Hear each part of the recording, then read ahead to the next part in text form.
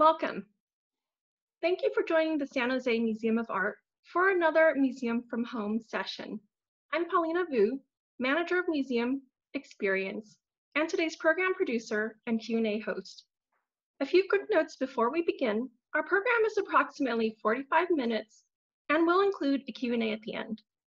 If you'd like to submit a question, please scroll to the bottom of your screen to where you see the Q&A icon to do so.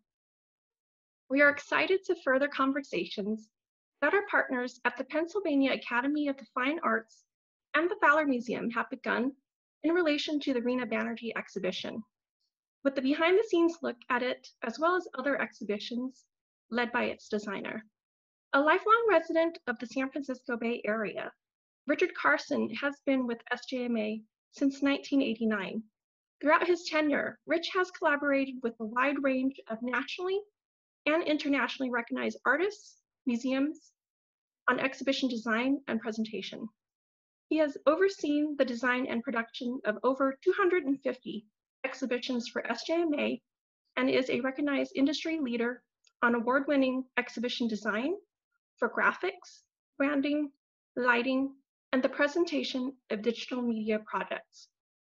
It's my pleasure to introduce Rich Karson, Director of Design and Operations and primary design architect, for making a summary of the world at SJMA and PAFA for a look into how exhibitions are made. Thank you, Paulina, and thank you to everyone for joining us today. I hope you and your families are all staying safe and healthy. Like most of you, I'm social distancing from the confines of my home, but I'm excited about the opportunity today to share some insights into what goes into making an exhibition. I'll focus on the stages of design, planning, and collaboration, and illustrate how those stages lead us to the physical installation of exhibitions in the museum's galleries.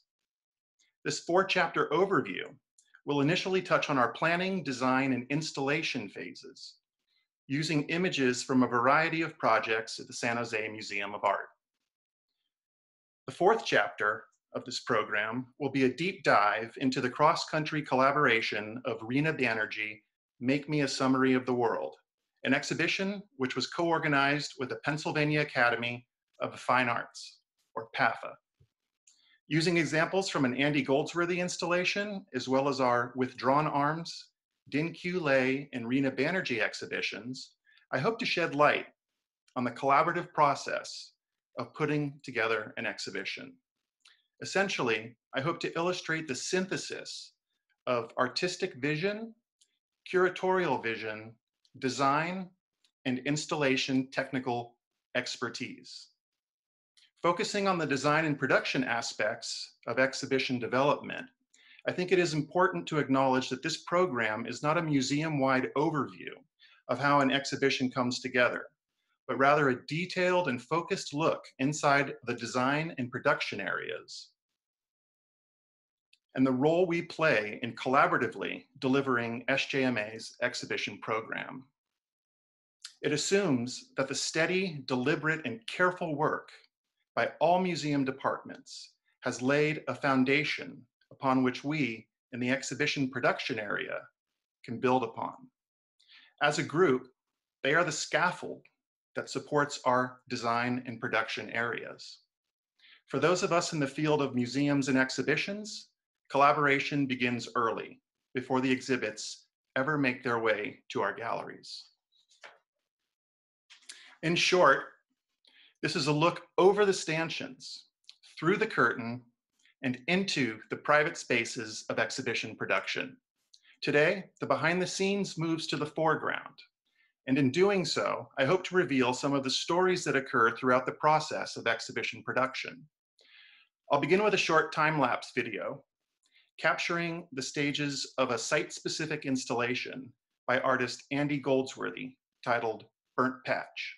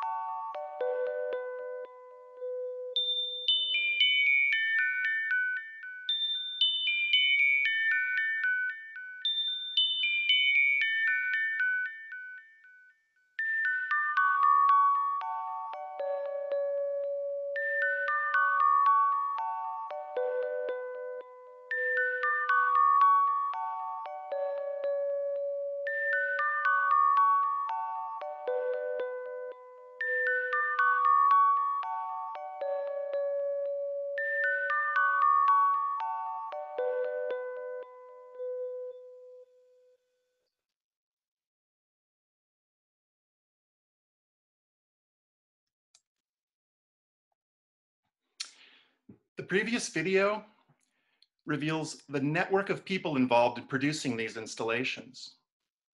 The creative decision-making and sometimes intuitive and random element introduced to the process. This first set of images illustrates the sorting of material and the mapping of the inner circle in the museum's courtyard.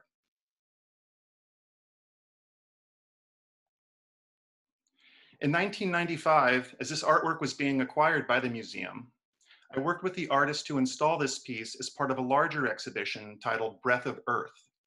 With appropriate permissions, we collected these branches from a forest in South Lake Tahoe. Working alongside Goldsworthy, I was able to document the stages of installation and learn his process. In the decades that have followed, we have exhibited the work many times without the artist being present. This initial collaboration with the artist and broad understanding of his process has effectively allowed us to mimic Goldsworthy's artistic intentions and to ensure that the artwork is properly installed each time. And here's a final installation image taken from our rooftop, looking down into the courtyard.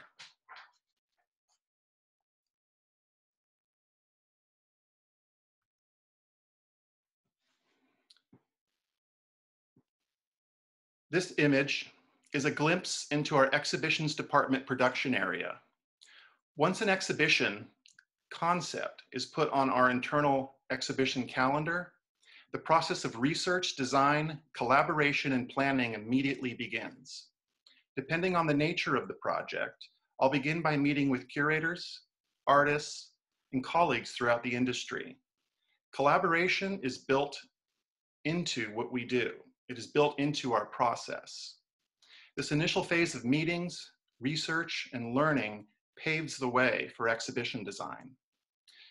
A detailed understanding of the artist's work, the curatorial vision, and the technical requirements all inform the shape and scope of the exhibition design.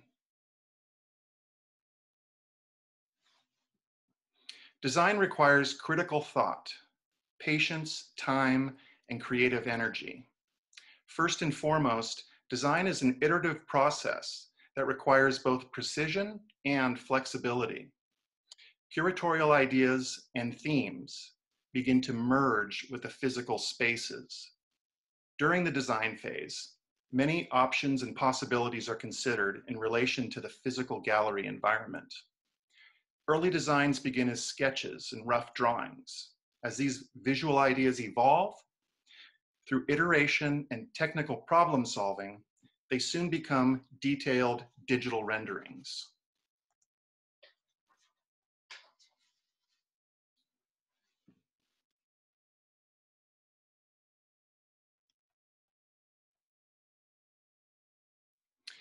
I believe an informed and successful design will guide the visitor through an exhibition in a thoughtful and organized manner, respectful of the artistic and curatorial intent, but that it will also leave room for individual interpretation, discovery, and wandering. Once an exhibition design has been fully developed, it becomes our roadmap, our guide, our blueprint for the physical installation. An integral part of the development of an exhibition's design is its graphic identity. Each exhibition graphic is uniquely designed to capture and communicate the sensibility of an exhibition. These graphic identities are shared widely in any related marketing, print, and social media initiatives, and often signal the entrance to the exhibition in the museum gallery spaces. Our exhibition graphics are almost exclusively produced in-house. The development of an exhibition's graphic package requires its own distinct creative, production, and installation timelines.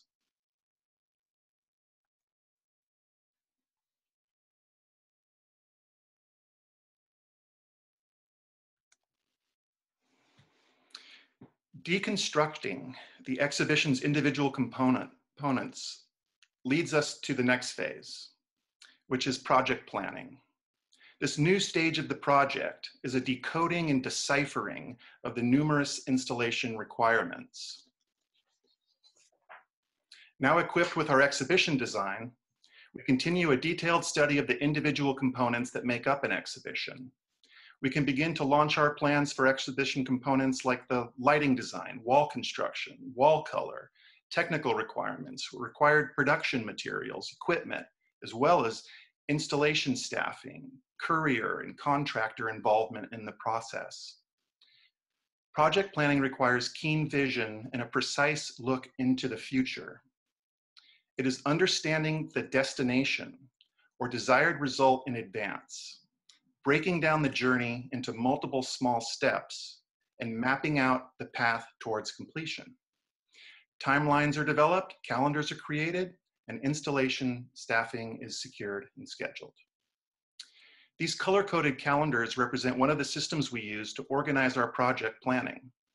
Each color represents a particular thread of the project, such as graphics or fabrication or art installation. The adjustable notes allow for flexibility and visual clarity that can quickly be communicated to the production team. It is a systemized approach where we set a plan for success, balancing the exhibition requirements alongside both time and resources available. In advance of the installation period, materials are acquired, exhibition furniture and pedestals are produced, installation staffing is confirmed, calendars and scheduling is also confirmed. In the case of digital projects, equipment and digital files are sourced, prepared, and rigorously tested.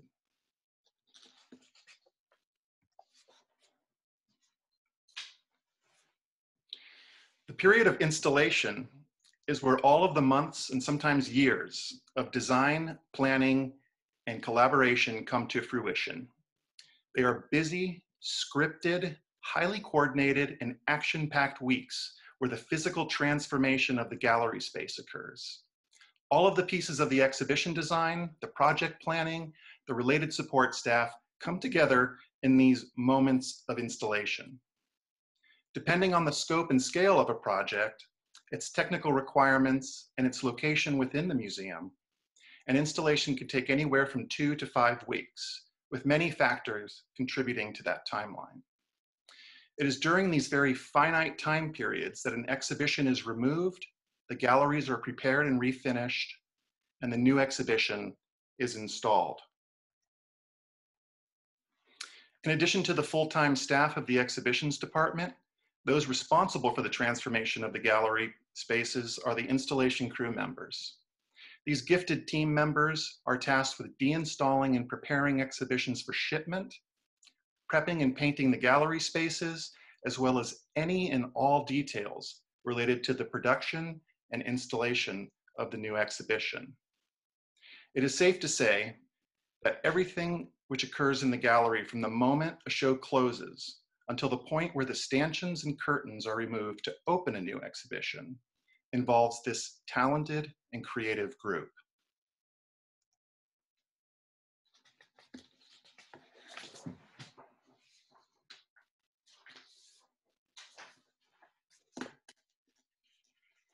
After an exhibit has been removed from the galleries, construction, painting, and exhibition-specific build-outs occur. These tightly coordinated events occur in rapid succession, often overlapping to allow for adequate installation time. Once the new preparations are complete and the gallery has been thoroughly cleaned, a new exhibition is brought into the gallery space. The new exhibition typically arrives in crates or soft-packed materials for travel. An example of the installation process can be illustrated by a selection of behind-the-scenes images from an exhibition titled With Drawn Arms, Glenn Kino and Tommy Smith. During these initial phases, construction, painting, and any other necessary infrastructure requirements are put in place. In the case of this exhibition, an intricate rigging was designed and attached to the building's architecture to support this site-specific installation along the length of the gallery.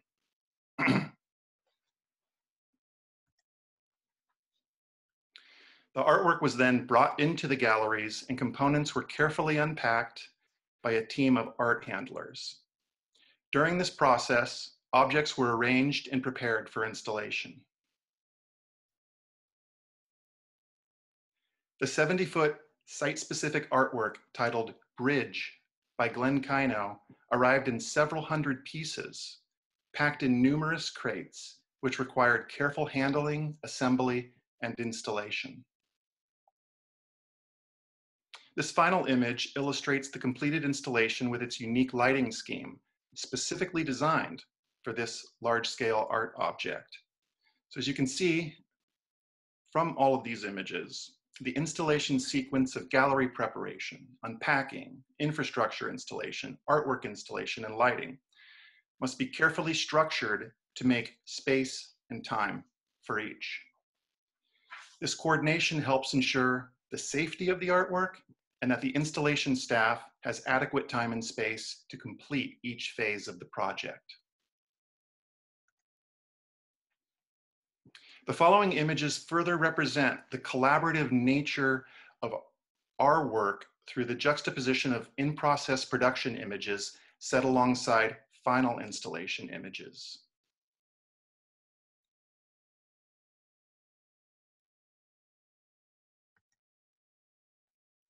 Each example illustrates the interconnected nature of exhibition production and artistic vision.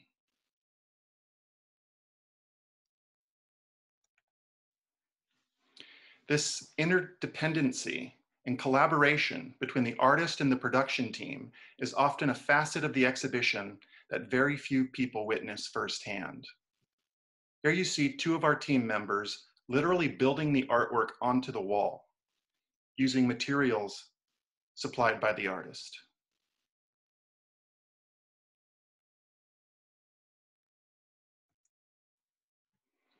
Finally, a quick look at an installation of artwork by the artist Din Q Lei from an exhibition titled True Journey is Return. These images further illustrate this interdependency between the artist and the production team. The entire volume of artwork designated for our central skylight gallery was removed from this single crate. These woven photo tapestries arrived rolled together on a cardboard tube inside this crate and needed to then be carefully unrolled and separated into their distinct groupings. Methodically, the individual pieces were suspended from the ceiling and carefully assembled.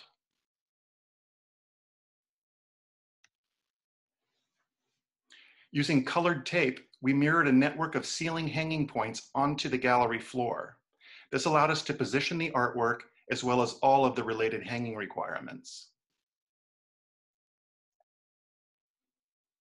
Once the installation of artwork was complete, the gallery was cleared and prepared for lighting. This final image shows quite dramatically the impact lighting design can have on the way we experience an exhibition.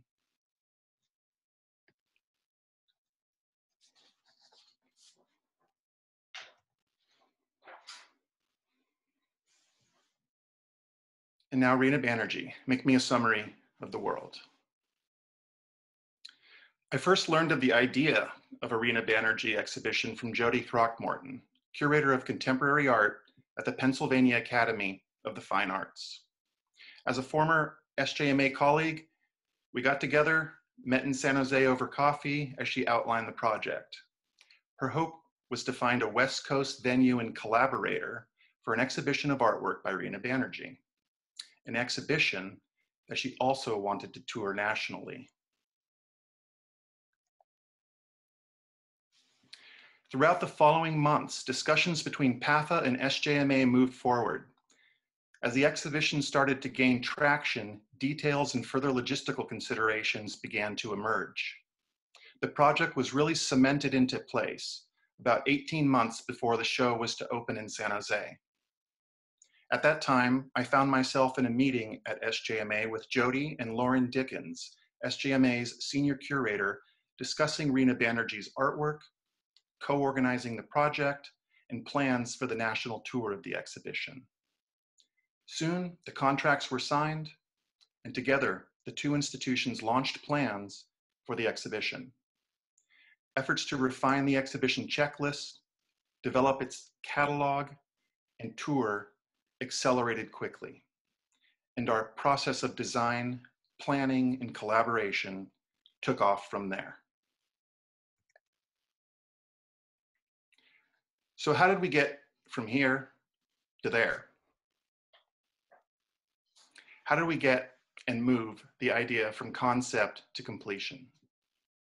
A year and a half before the exhibition premiered in San Jose, I visited Jody in Philadelphia to discuss the technical and design aspects of the exhibition in depth. This early collaborative process was really the heartbeat of the research phase that would eventually produce our first exhibition designs. We were joined in these meetings by Rina Banerjee. Our conversations revolved around the physical structure of the exhibition, the mood of the exhibition, and the technical requirements related to the assembly of these large-scale installations. As PAFA moved forward to premiere the exhibition design and planning stages began to take shape at SJMA on a separate but parallel track.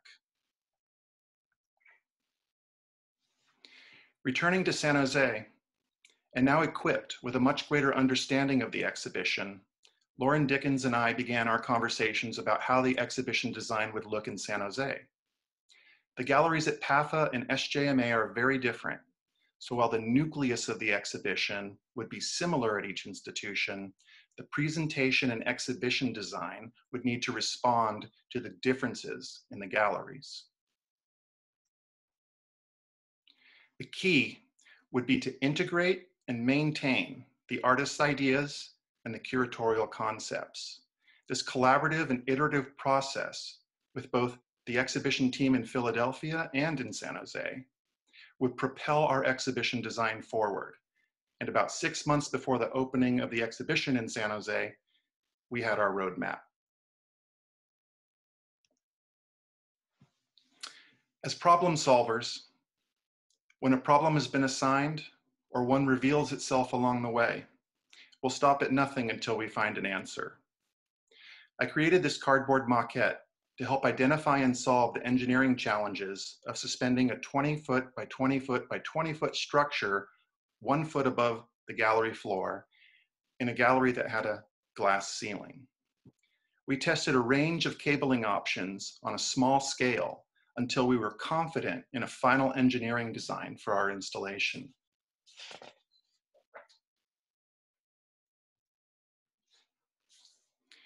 Following the eventual installation of the exhibition at PAFA in October of 2018, a second visit to Philadelphia was arranged to attend a tour planning meeting.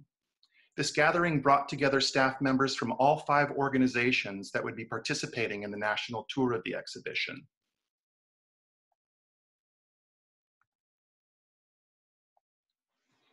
It was in these meetings that I once again met with the exhibitions team at PAFA.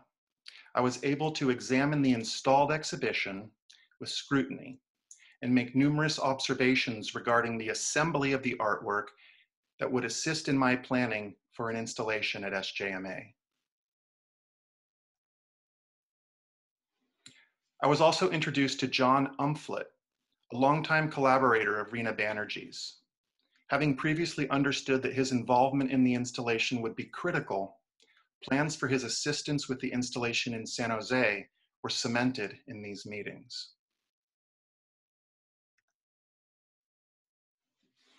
Back at work in San Jose, there were soon a series of detailed department meetings and installation timeline development meetings with both SJMA and PAFA staff. Along the way, a full installation team was put in place, final plans and schedules were confirmed, and all installation materials and supplies were collected. This image shows our installation calendar in development and some of the exhibition graphics being produced in advance of the installation.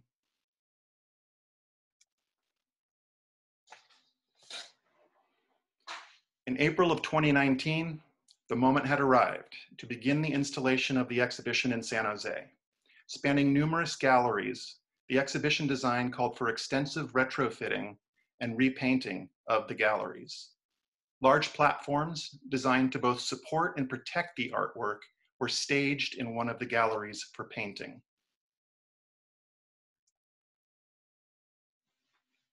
The exhibition arrived in 3 separate shipments. As the created artwork was unloaded, it was distributed to various locations throughout the galleries. In many instances, a single piece of work within the exhibition would be comprised of multiple parts and pieces, often distributed over numerous crates.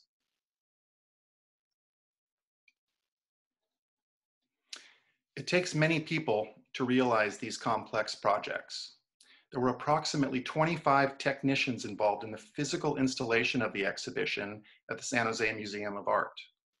The San Jose Museum of Art's exhibitions department team was joined by our installation crew, as well as by John Umflett, Rina's collaborator, Jennifer Johns, the registrar at PAFA, and multiple international couriers, and of course, Rina Banerjee and her assistant, Liam Bailey.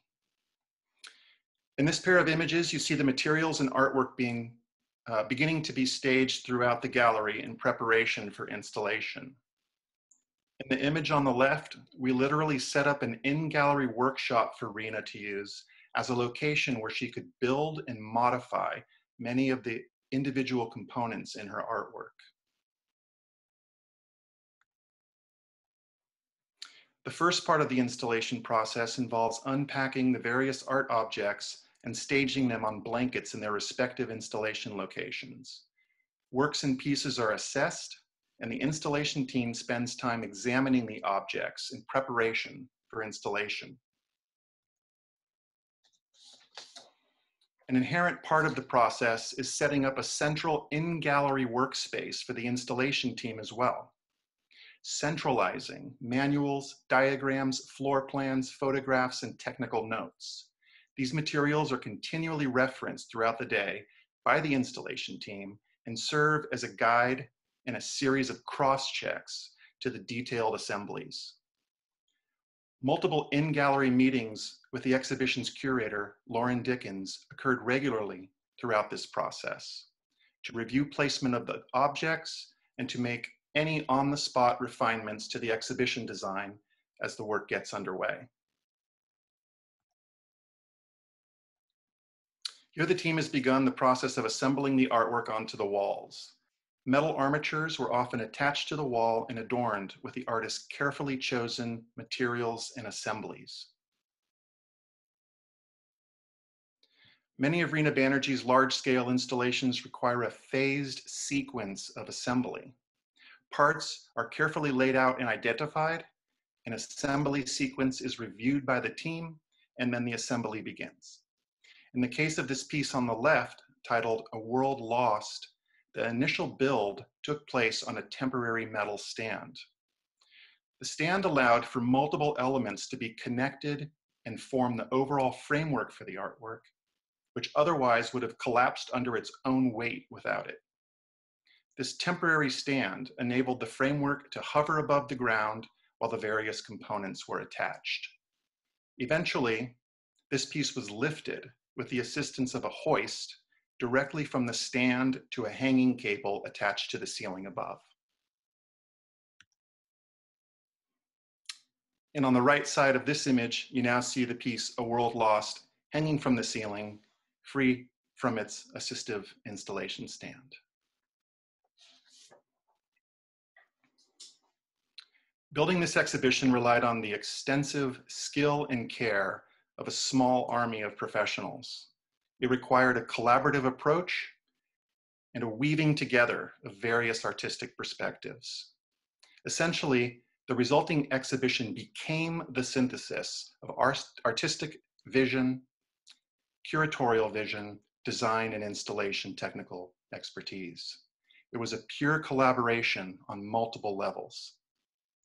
In the many years that I have been documenting behind the scenes production processes, this image might be my favorite photograph from the thousands of images I have captured.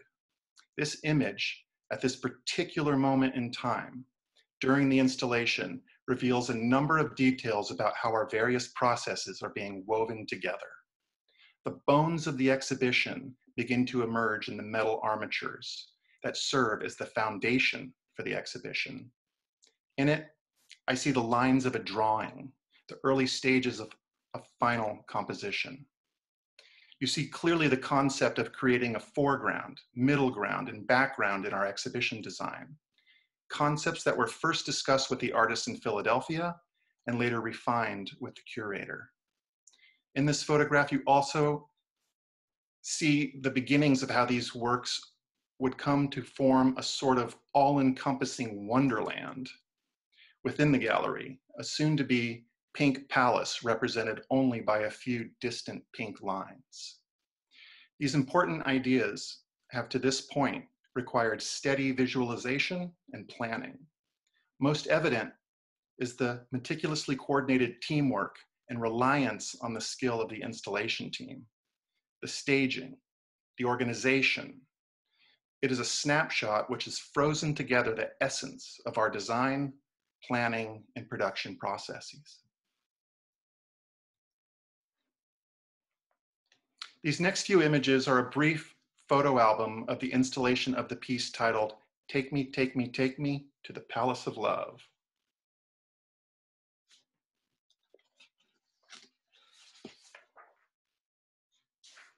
The central dome was positioned with and supported by a scissor lift in order to position its final location. Next, the wall panels were attached.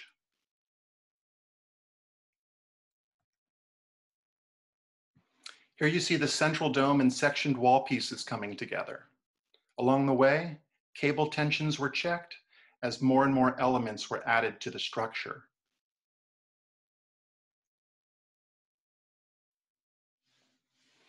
Here we see the final assembly of the central hanging components, a heavy carved wooden chair and all of its amazing ornamentation. Again, I'll point out the many hands involved in this process.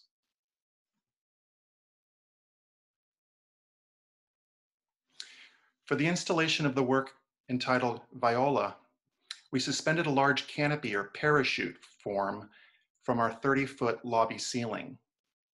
This piece would then need to be connected to a figure in an adjacent space by a network of hundreds of strings.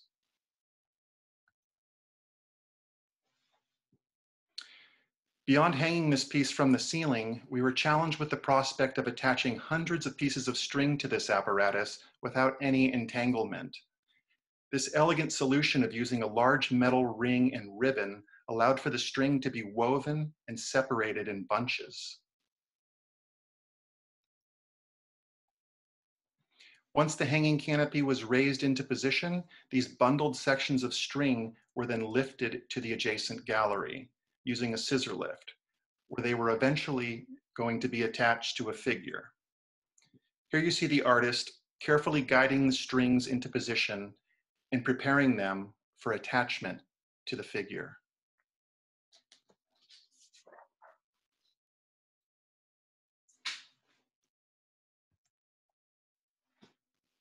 Some final adjustments and minor untangling of the strings.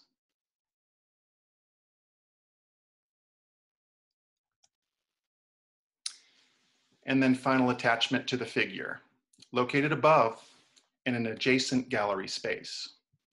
To complete the installation of this piece, Rina added sand and floor elements around the base of the figure and below the path of the string.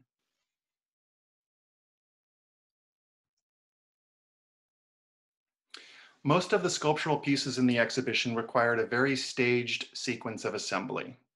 In these last two installation images, the teams are adding the final layers of materials and components to a variety of artworks. The range and breadth of materials used by Rina in her work is topic for a conversation in and of itself. But suffice it to say, this time-consuming and delicate process had countless rewards along the way.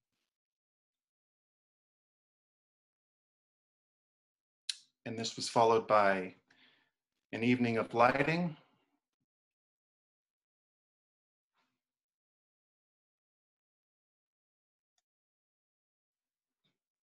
and our central skylight gallery, completely installed and ready for viewing.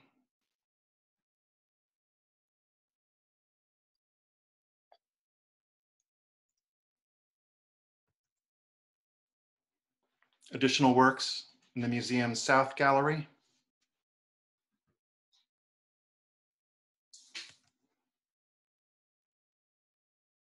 Skybridge Gallery.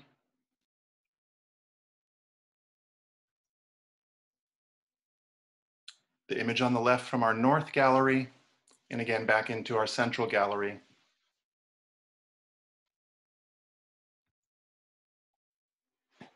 So once again, looking at the piece, A World Lost, as a final thought, I would like to draw your attention to this amazing field of sand and objects on the gallery floor, arranged by the artist and hiding in plain sight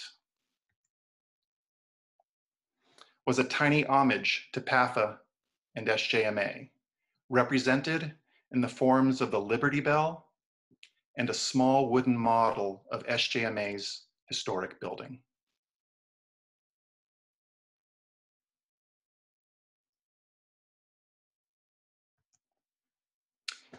And that is how we got from here to there, from concept to completion. I would like to thank and express my thanks once again to all of the incredible staff members at the Pennsylvania Academy of the Fine Arts and the San Jose Museum of Art who helped guide this exhibition from concept to a beautiful reality. Their passionate investment of creative energy and skill collectively coalesced and resulted in the presentation of this amazing exhibition by the amazing artist, Rina Banerjee. That marks the end of my presentation, and I believe there will be a short question and answer portion. Hello, I'm back. So thank you, Rich, for the preview into the numerous exhibitions that you've been responsible for.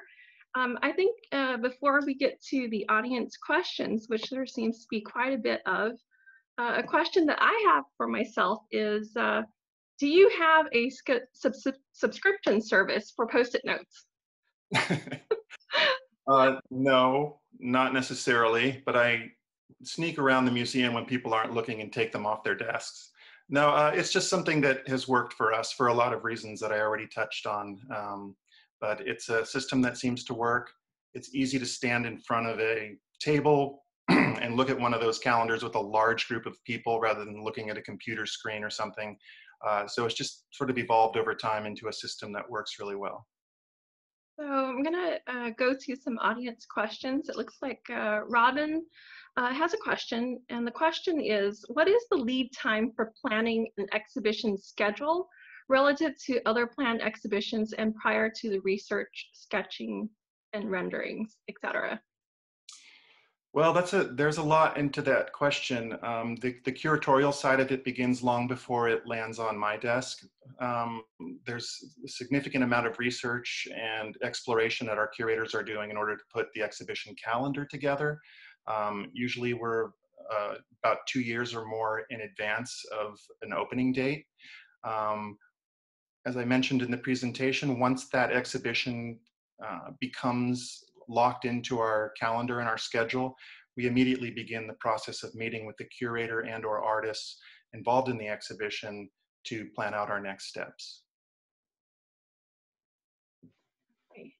Another question, also from Robin. How much flexibility, if any, does SJMA have in mounting a traveling show and deciding its layout, graphic look, etc.?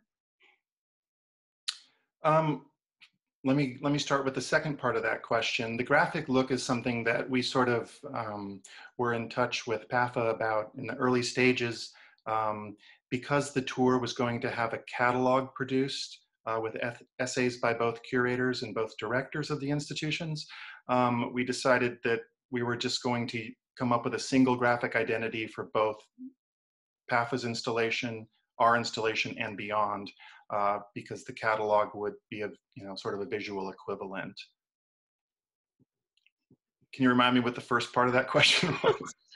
The first part of the question was, how much flexibility is there for our organization in, mounting a traveling show? I would say there's a significant amount of flexibility. The gallery spaces, as evidenced from some of the images I showed, are very different.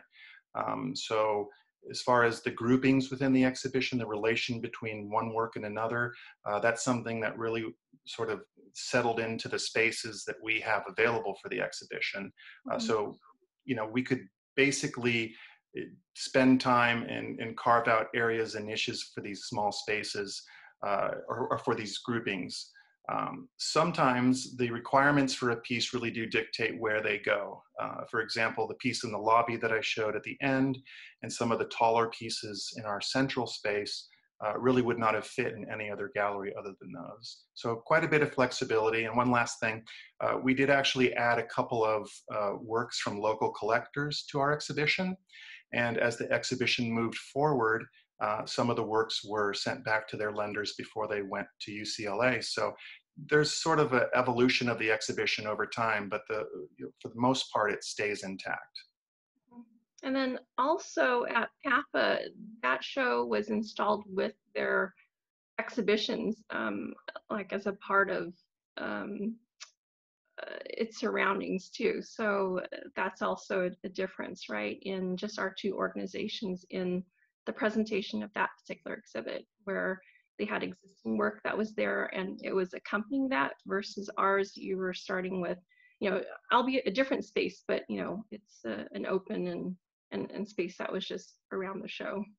Yeah, Jody at PAFA really wanted to sort of connect some of the ideas in Rina's work to some of the historical pieces in the collection at PAFA, and really did a magnificent job of making those connections by supporting Rina's work with existing work in their permanent collection.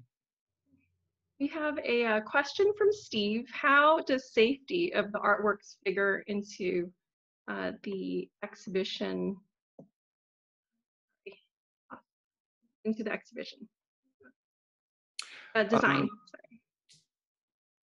Quite significantly. As part of our planning, as part of our meetings, we're meeting with our registration team and curators all together who are thinking about these things and how the public will be interacting with them, whether or not somebody could walk into that pink palace that we hung or not, whether we can have a school group go in there. And some of the more sensitive wall pieces, those platforms that we produced were placed in front of the wall to keep a little space between the artwork and the viewer because of their delicacy. So one of our viewers had a very watchful eye. Question is, what is up with that crock pot that was in the Banerjee install? We were not making stew. It was actually for melting wax, which was used quite significantly in a number of the wall pieces. We had beeswax in blocks available for Rina per her request, and the crock pot was used to melt the wax and keep it liquid for a short period of time as it was being applied to various materials. Good catch. And a question from Summer Love, love your name by the way. For the Goldsworthy, how long was the actual install? Hours, days? And then same question for Rina, hours, days when on site? For Goldsworthy, that was approximately 3 days to build that piece. With, as you can see from the video, 2 or 3 people at a time. For Rina, we actually had a longer than typical installation period because of the complexity of the work. A lot of the works, as I pointed out, really needed to be assembled, and that takes time. Additionally, Rina was on site for a significant period of time, dressing the works, and at each venue she'll modify some of those floor pieces, some of the small little surrounding objects to tailor it to each specific installation. So those pieces that were on the floor, the sand, the figurines, and things like that, shells, fabric, those are all sort of looked at by the artist as site specific but connected to the work that they're associated with. So yeah, we were about probably 4.5 to 5 weeks just of installation, as opposed to not including the gallery preparation and removing the previous exhibition. So we have a question from someone that you might know, Adam. His question is the artwork in your home installed on a 58 foot center line? I'm pretty sure he means 58-inch center line. I'm sorry. Uh, no, it varies per space. And hello to Adam from Sweden. I'm so happy you're able to join us. Question from Jennifer. What is your background and what experience or study do you consider most helpful for your job? For me personally, it's quite a bit of this is on-the-job experience. You find very few resources for this type of work, but a quick look at my background. I have a degree in art history and a minor in anthropology. As I was in college, I was fascinated with going to museums, like most people that end up working in them. There was a museum on the campus where I was at, and ended up getting a job as an installation technician. And I immediately fell in love with sort of the behind the scenes aspects of seeing an exhibition come together, working with the artists, working with the staff, seeing how decisions were made, and working as a team to see how these projects resulted in these exhibitions.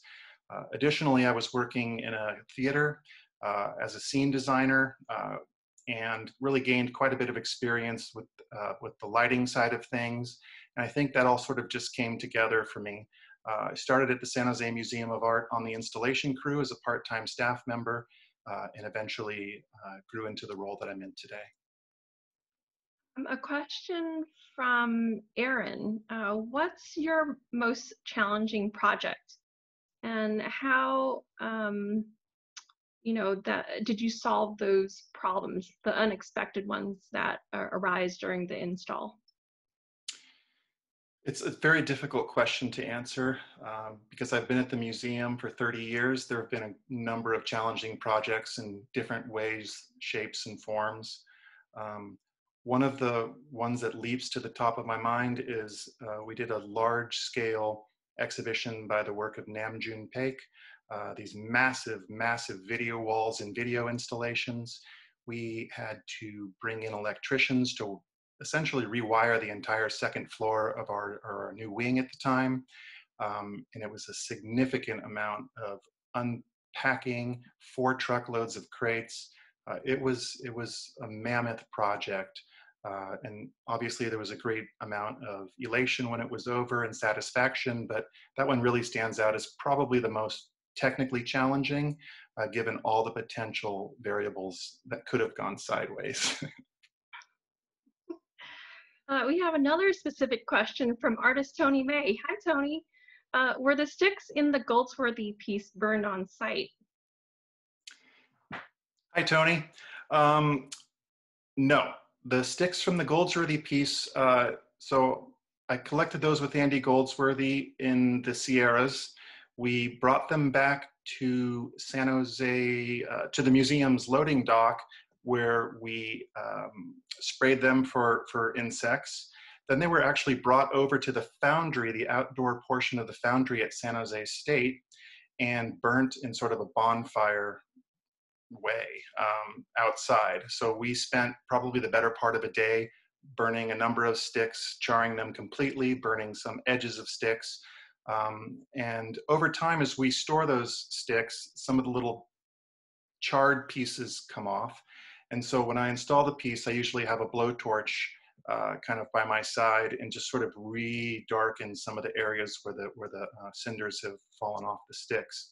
One other quick note on the Goldsworthy is that that piece is a really process-oriented piece, and each time it's installed, I don't know if you could tell from the images, I was breaking the pieces to fit them into the little zones that were being created for the forms within the piece. So over time, we're ending up more and more small sticks. So there is this constant infusion of new material every decade or so when the piece is installed. We do have to go back to this location in the Sierra Mountains and get our appropriate permissions again and collect a large volume of sticks to prepare for a new installation. Thank you. We have a question from Joanne, and that is, how long between the taking down of the show at PAFA to the opening at SJMA? Oh boy, I'm not exactly sure. It was very tight. There wasn't a day lost, I can tell you that. The team at PAFA worked exceptionally hard late into the evenings, over the weekends to pack up the show. Because it came out in 3 different shipments, a portion of the exhibition was deinstalled, immediately crated and put onto a truck, and that truck made its way across the country. And as that truck was traveling, they were working on deinstalling the second portion. Um, I would, I can't speak for them as far as how long it took them to deinstall their exhibition, but it typically takes about a week for an exhibition to travel by truck across the country, especially from the Northeast to California. And last question from me. Rich, any words of wisdom or anything that you would like to share with the audience before we conclude our program? Well, I'm not sure if I have too many words of wisdom to distribute, but I would like to thank everybody for their interest in this program. I think you can see there's a lot of people involved in this process, and we really do take our work very, very seriously. And the end goal for us is to present this artistic and curatorial vision in a way that is exceptional, and we hope ultimately enjoyed by everybody who comes to see it. Thank you, everyone, for joining us for today's program.